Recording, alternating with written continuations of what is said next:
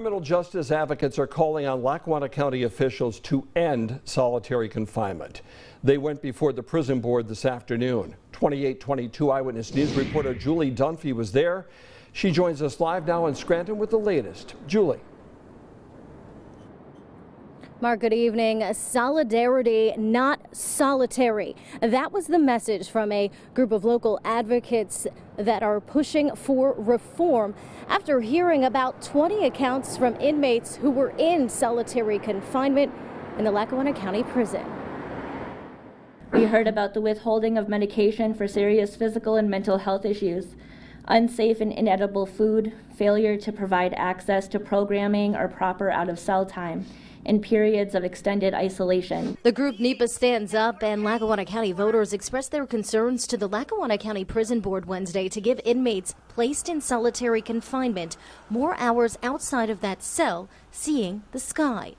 13,665 petition signatures were obtained over the summer to give voters a choice to end solitary confinement in the Lackawanna County Prison. However, that's not the term the Lackawanna County Prison warden would use to describe it.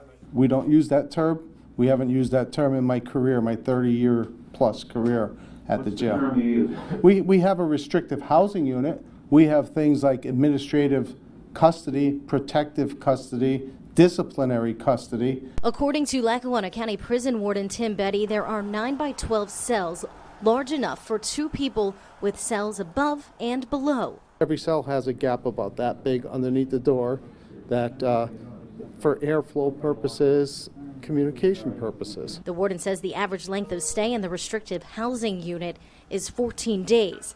The petition was turned into the county election board in August, and commissioners denied its addition to the November ballot, which is why they brought it to the prison board's attention and filed a lawsuit against the county commissioners today. Essentially, we are asking the court to reverse the wrong that the Board of Elections did, and that is to put the solitary confinement referendum on the ballot so the voters of Lackawanna County can make the final decision.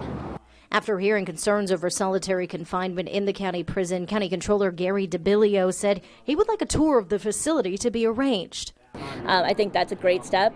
Our referendum was asking for, instead of 23 hours a day, that they be down to 20 hours a day. The warden says that could be difficult with 22% of the current prison population in the restrictive housing unit.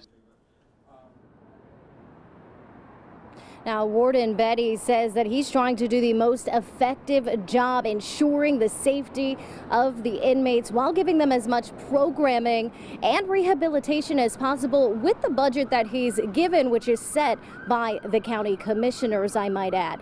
Now, Eyewitness News also has asked for a tour of the prison. Now, this is not guaranteed. We are told that cameras will not be allowed in, but we are still going to push through and follow through with that tour. Mark. Julie, a story we will certainly follow at the prison. Thanks.